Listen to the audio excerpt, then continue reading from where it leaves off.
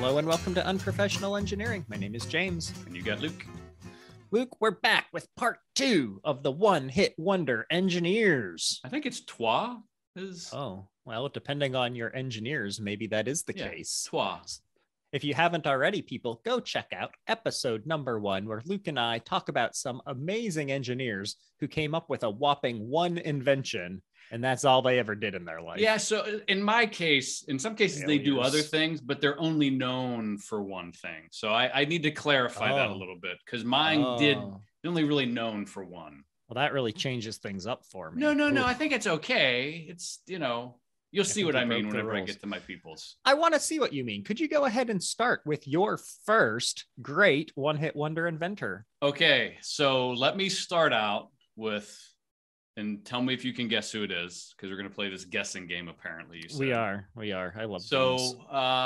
On October 19th, 1982, this automaker was arrested and charged with conspiracy to obtain and distribute 55 pounds of cocaine. He was acquitted in August 1984. I know who this is. Okay. I was going to have you tell us the name and tell us some info about them and then see if we could guess their invention. But this is Mr. DeLorean. None other than John DeLorean. But that dude wishes he could go back in time. No joke. That was good. See what you did there? So, of course, this is the DeLorean. This is the DMC from Back to the Future. Probably one of the most iconic cars ever. Probably. Was never really a car that you could actually buy. I mean, they were sold. There was a handful of them sold, but did you say 55 kilos? 55 pounds of cocaine. Oh, that's it. Okay, that's nice. And this wasn't like when he was like, who measures it in pounds? I don't know. Anyways, so apparently he was trying to make money to keep the company afloat. So this wasn't like after the company failed. This was like, dealing drugs business. To keep the business afloat. I mean, he's trying, right? I mean, that is fantastic. James, to keep unprofessional engineering afloat, you don't think you would do a couple unsightly kind of things to keep us going? I can't spend the money we make fast enough. So, I mean, I can't even imagine that being a problem. So John DeLorean, let's move on, was born January 6, 1925 in our very own Detroit, Michigan. So no wonder he had an obsession with cars.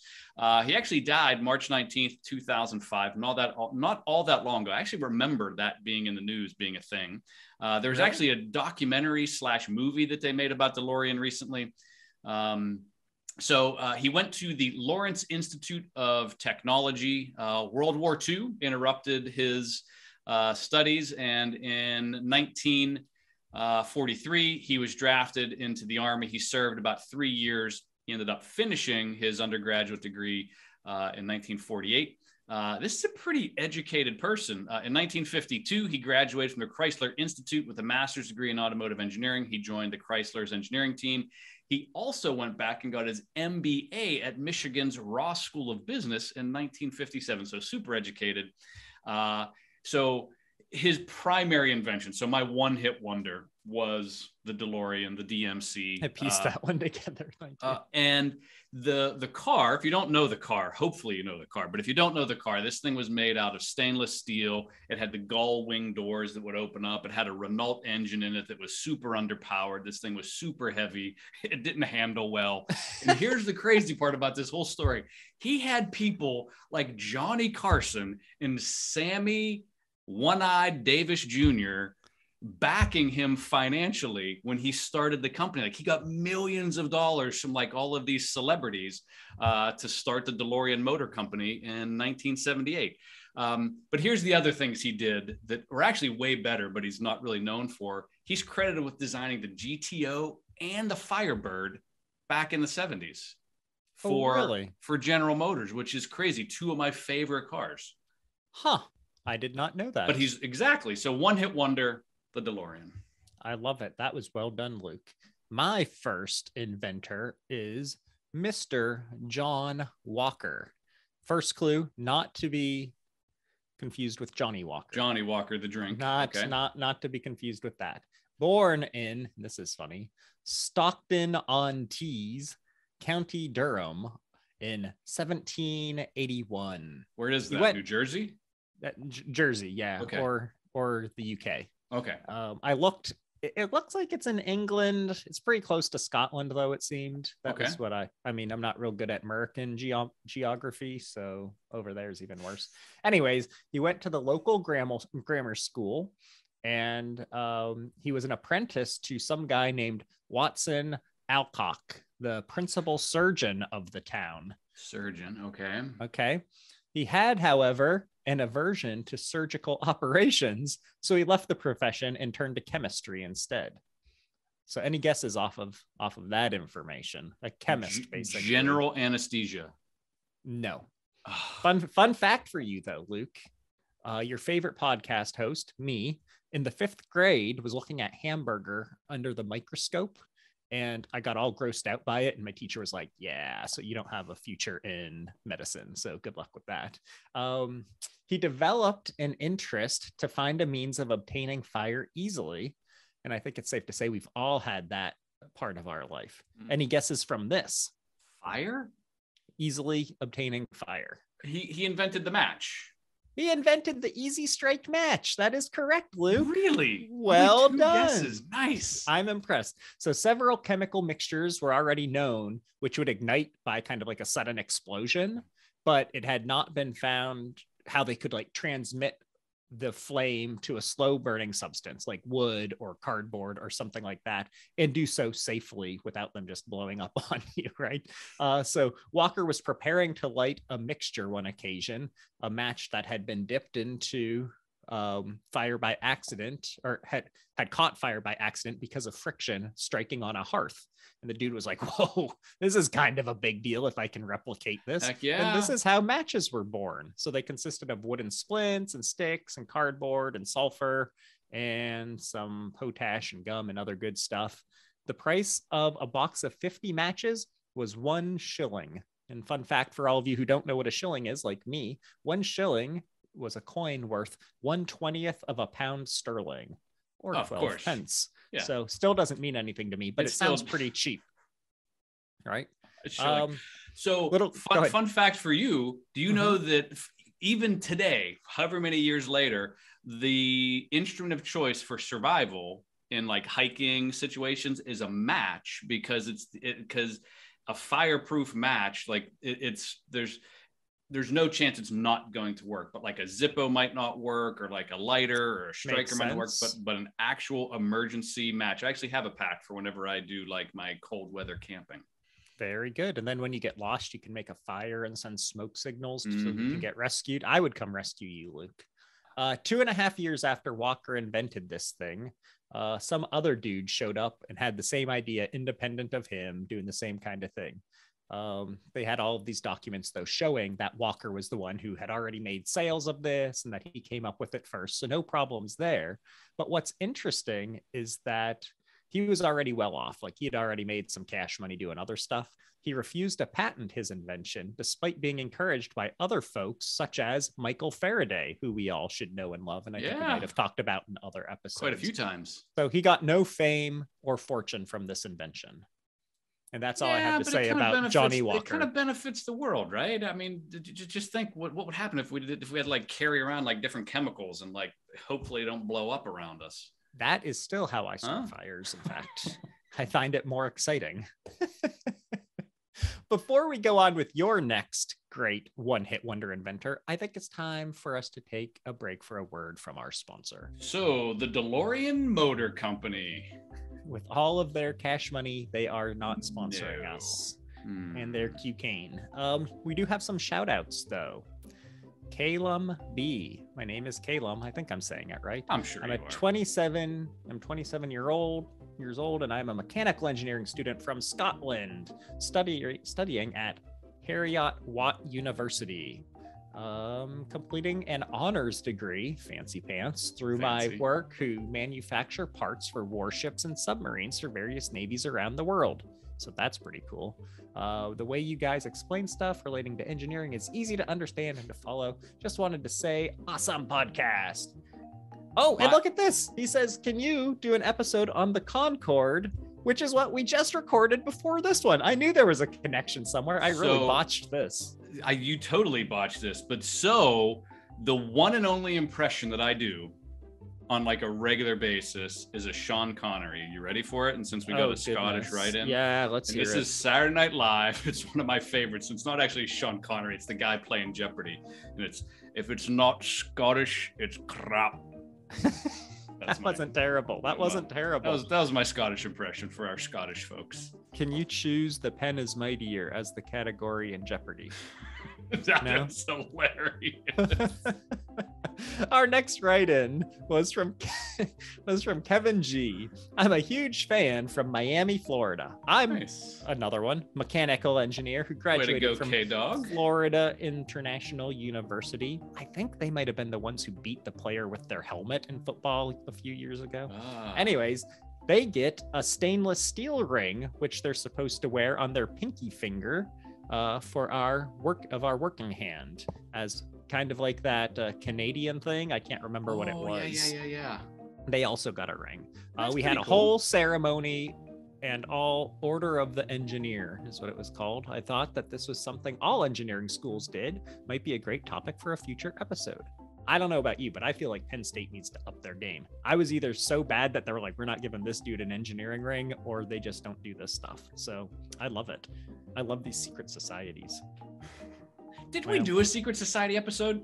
No, Or did you do one earlier? You poo-pooed me on that one. I think if we did like engineering secret societies, we could be okay. That's what I think we're gonna do. I have to check it out. I'm putting that on the list. All So if right. any of you have any secret societies in engineering that you want to tell us about, maybe we could make our own secret society.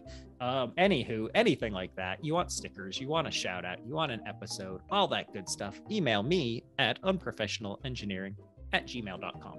And as usual, we love the reviews. Make sure you listen, subscribe, share. And as always, you can tell your smart devices to play the Unprofessional Engineering Podcast. Excellent. Luke, who is your next inventor? Since you kind of know mine, I didn't know we were going to do this game. I just came up with it. So I think I'm pronouncing this correctly. Her name is Melita Bentz. So, and this is perhaps the most significant inventor that I've ever looked into. I think so. And you're going to understand why here in a second.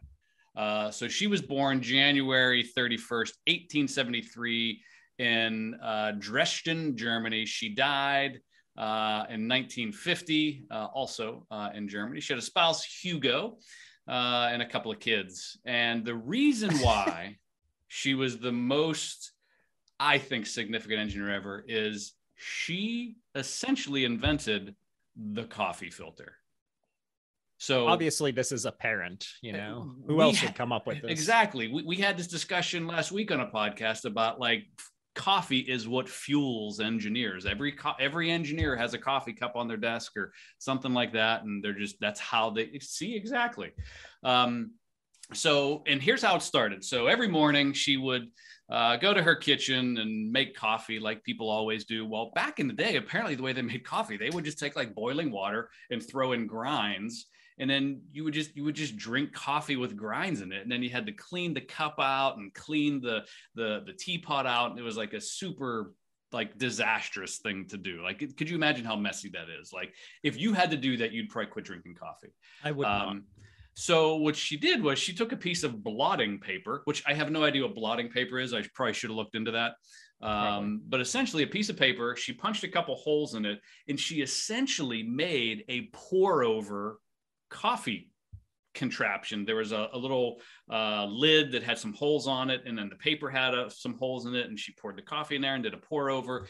And over years and years of testing, she finally got the filter to work the way current modern day coffee filters work. She tested her new invention on her friends and family, having coffee in the afternoons. It says her son apparently gave an interview about this. And here's the crazy part. She got a patent on June in 1908 from the Imperial Patent Office in Berlin. And her husband started a business out of their home. And today, and I've seen the logo now that I say it, Today, Maletta Group employs 5,800 employees across the world. The company reported revenue of 1.7 billion euros. And they own all, and they're all in the coffee world. And you've seen the little biscuits, and they say MELITTA. So they're huge in the coffee world because of this very original invention of the coffee filter from Maletta Benz. Very good. That is an important invention. Oh Though my I goodness. do like the grounds. Sometimes I take them like a dip and just put them in my lip and get a little extra energy. What's wrong with you? I don't do that. Yeah, no, that's awesome. I'm shocked that it's such a big company still. That's very cool. Okay, moving on to my next one. So my next one was going to be Samuel Morse, Morse code, beep, beep, boop, boop, bop, beep. I would have never that guessed. Guy. Okay. Yeah, but apparently beep, boop, boop. Beep, boop, boop, bop. Oh, there you go. There you go. So I always thought it was Morse code, not Morse code. So I was wrong there. Not going to cover this one because he did other things. Super established painter, did a bunch with telegraphs, but also found out he was very anti-Catholic and very pro-slavery. So I didn't want to give him too many shout outs here. Gotcha. But my next one is Laszlo Biro. Any guesses? He invented the bureau, like the cupboards that you put clothes in. No. Born on September 29th, 1899. Died. Good run here. October 24th of 1985. Oh, wow.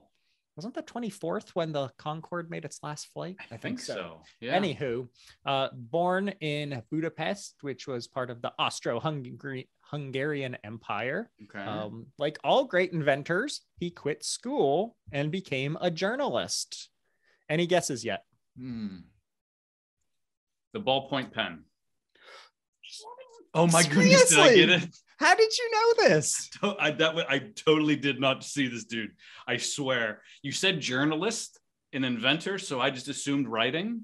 That's what I thought. Is might that right? piece it together. Yes, Luke. I am a genius. I am blown away that you got this.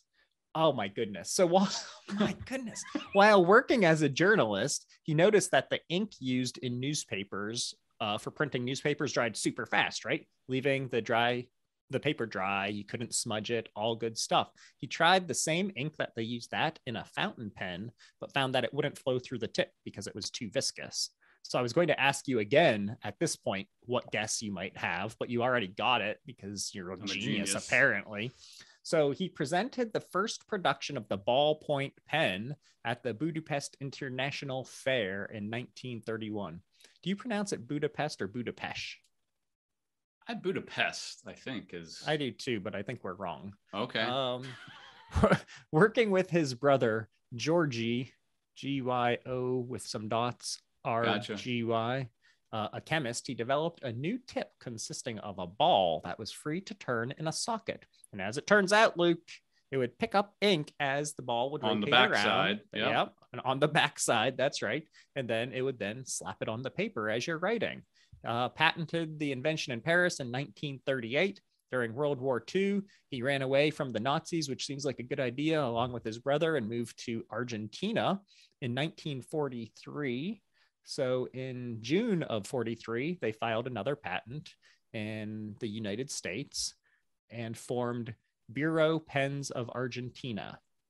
Fun fact for you, in Argentina, the ballpoint pen is known as the Birome, like the B-I-R-O-M-E. So like after him. Another fun fact, Inventors Day in Argentina is celebrated on his birthday, the 29th of September. So that's cool. Did he work for Bic in some? Because I thought Bic. Why do you ruin everything I have to say? Everything I have, you're just like, let me ruin that, James. In 1945, Marcel, I don't know how you say it, Bic, I suppose, B-I-C-H, bought the patent from this dude for his pen, which soon became the main product of his Bic company. Bic has sold more than 100 billion with a B ballpoint pens worldwide. I read somewhere back, it was years ago, about the Bic pen is like the most mass-produced consumer product like in the world by like a huge margin. Like there's no other like day-to-day thing that people use that's been produced more than the Bic pen.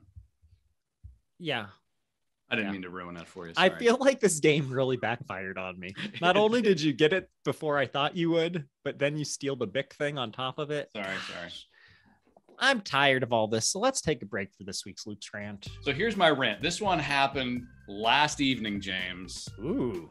So close to home. It is close to home. So it's getting cold. We're recording this middle of December, roughly. Cold. And it's getting cold. And it wasn't super cold last night, but it was cold enough to be like agitating. And at about 1 o'clock in the morning, I hear a dog like barking and crying. I'm like, okay, someone let your dog out. They'll let him back in the door. I was gonna say, was it your dog? No. My dog is sleeping under the covers with my daughter. She doesn't come out from under the covers until about 9 a.m. So I'm thinking, oh, they let the dog out. The dog's barking. They'll open the door and let the dog back in. About 45 minutes passes. This dog is like crying and barking. And I'm like, and there's an ordinance in where I live in Crafton that if you leave a dog outside unattended and it barks for more than 30 minutes, it's considered a noise violation, and you can actually call the police and they'll show up. And then there's also a temperature thing. If it's below a certain temperature, essentially you're a jerk for putting your dog outside for that long that's at a low absolutely temperature. true. Yes. So so don't be that person. So I don't know if this person who lives behind me is listening to our podcast. I highly doubt it because you're a jerk. But do not leave your dogs outside in cold weather. Don't let your dogs bark all night when they're trying to come back in because you don't want to deal with them for whatever reason. I mean, you're literally a jerk if you do that. Like, why have an animal if you're going to do that to the animal? Like, if you have a dog, take care of it. That's terrible. Makes me mad just thinking about it. If it was really cold last night, I probably would have went and knocked on their door, but it was like 45 degrees last night. It wasn't super cold. So yeah, that is a good shout out, Luke. That is terrible. Be a responsible pet owner. And make sure you support ASPCA or your local animal shelters, because I always like to give animal shelters and rescue organizations a shout out. Do you do Amazon Smile? You can make that who you donate to. Yep. Yeah, I think mine's Westmoreland counties, but I can't recall. Very good, Luke. Well done. Now, on to your final inventor. My final one is, I'm so bad with pronunciation and names. No, you're not. I'm just going to go for it. Time. This is Guido. So, and it's that was not, you didn't even try to pronounce it. You spelled half of it. How do you say a hard G? G? G. G. So his name is Guido van Rossum. See, that was so good. So this cat's actually still alive. It's not Guido? No, no, I'm serious. It could be Guido. It said it's a hard G. I had a friend that like that. Okay. With the pronunciation. So this cat's actually still alive. I think this is one of the only ones that might still be alive. Wow. So he was born January 31st, 1956. So that puts him somewhere around 65 years of age. He was born in Haarlem, Netherlands. So he's, what are they in Netherlands? Neanderthals? Dutch? I don't know. I don't know. Okay. Anyways, I forget what they're called. So here's a quote from him. And I want to see if you can guess what he did, because you definitely don't know this guy, and don't look it up. Here's a quote. Invariably, you'll find that if the language is any good, your users are going to take it and place it take it to places where you never thought it would be taken. I wasn't listening. I'm sorry. Invariably, you will find that if the language is any good, your users are going to take it to places you never thought it would be taken. So he came up with like a translation book. No, this is the cat that developed Python. I only get one chance? Yeah, because I only needed one. That's true. So he is the developer. Oh, he came up with Python coding language. There you go. Yeah. So he developed the Python coding language, and he's considered the creator of it. And he graduated from the University of Amsterdam in 1982 with a master's degree in mathematics and computer science. He spent his life as a programmer. He worked in the United States for NIST, CNRI, Google, Dropbox, and he retired from a while for Dropbox, and he just joined Microsoft last year in 2020. Apparently he doesn't think he's done doing his work with Python. And here's an interesting fun fact. Since Python is considered an open source tool, that's why he has to keep working. Van Rossen has accepted the title of Benevolent Dictator for Life, BDFL. I've seen this in other places, and I didn't know what that meant, but apparently BDFL is Benevolent Dictator for Life for the Python user community, because it's mediated. He's the one that whenever disputes come up amongst users of an open source, he's the one that actually mediates those disputes and makes sure that the programming language is taken care of for like future reasons. So yeah, that's interesting. Benevolent Dictator for Life. Am I the benevolent dictator for unprofessional engineering? You are. Python was released in 1991. So I was a sophomore in high school when that was released, and you were pooping in your pants, is my guess. I just got over that this week. So thank you for that. I was 9. I don't think you still poop in your pants anymore. Is that all your information then? That's all I got. All right. And my last one, and this is the inventor who started all of this, Mr. Nikolaus Otto. Engine. Well done. So the story went like this. Luke said, we should cover this guy. And I was like, sweet, good idea. And so we do all of our research. And Luke comes back to me and says, man, that episode's going to stink. Day of recording. Didn't do anything. Yeah, day of recording. He tells me, yeah, we're not going to do this one because it's going to stink. He's probably not wrong about that. No. So we turned this into a one-hit wonders inventor because much like all of the other folks we talked about, this is basically all he did. He did a few other things. But a super impactful one. Very impactful, yes. Let's see. Born in a small village in 1832. I thought this was interesting. His father was the village postman, and he died the year that Otto was born, so that's sad. Otto did a great job in school. Mom wanted him to keep getting an education, but because of the German Revolution and the declining economy, he had to quit, and he became a traveling merchant. He worked as a clerk in a grocery store, all this other good stuff.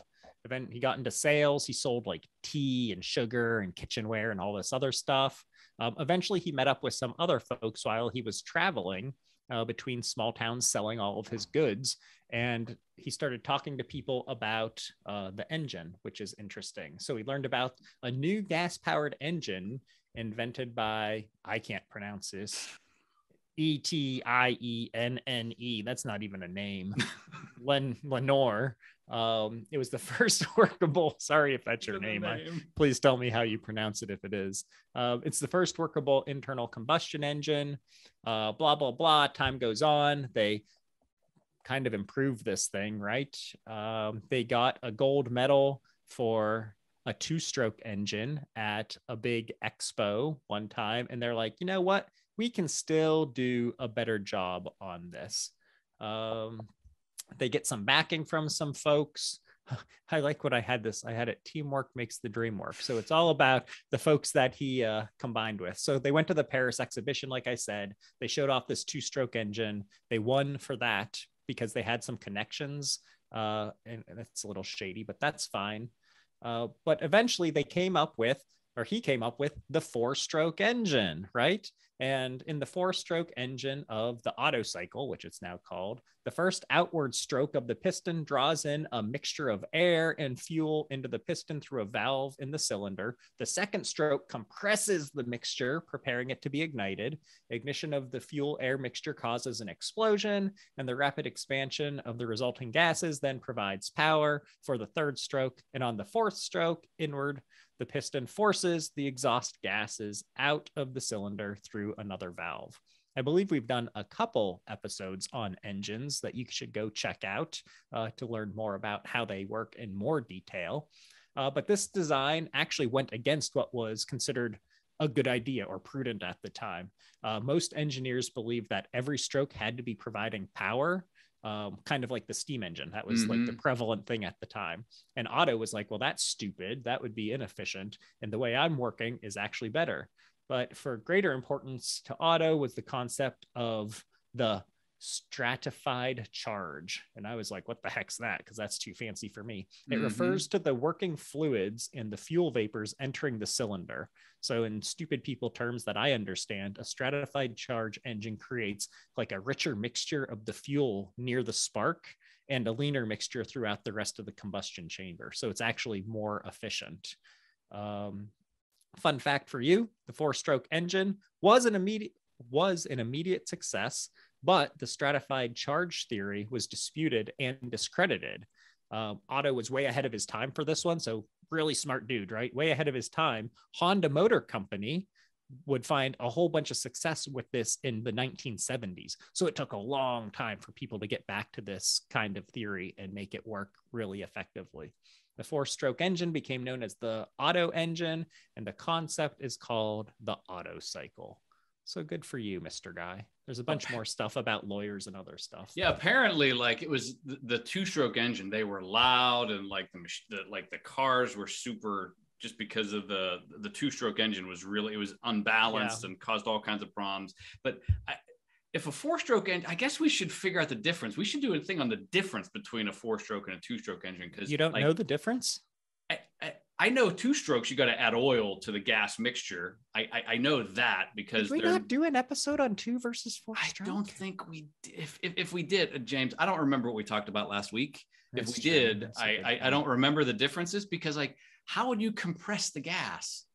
Well, we'll save that for another. We'll save that for another episode. Fun fact for you, Luke. Shoot. Otto made it into the Automotive Hall of Fame in 1996, which feels really late in the game for me. Yeah, granted, I don't know when it started, but you would thought he'd get right in there. But he got in the same class, if you're thinking of like the NFL Hall of Fame, as our friends Freeland and Francis Stanley of the Stanley Steamer. If you check out our episodes on inventions that killed their inventor, you're gonna find those boys right there. That's all I have. Luke, anything else from your side? That's all I got. This was a fun one. I hope we do a version 3 of this because I think if we make it so that they may have done other things, but they're famous for just one thing, I think we can probably do a lot of these. Yeah, I agree with that one. Hopefully you all enjoyed this and learned something about some of these amazing inventors. If you have any that we should be covering, if you want to say hi, anything like that, why don't you go ahead and email me at unprofessionalengineering@gmail.com. And until next time, see ya.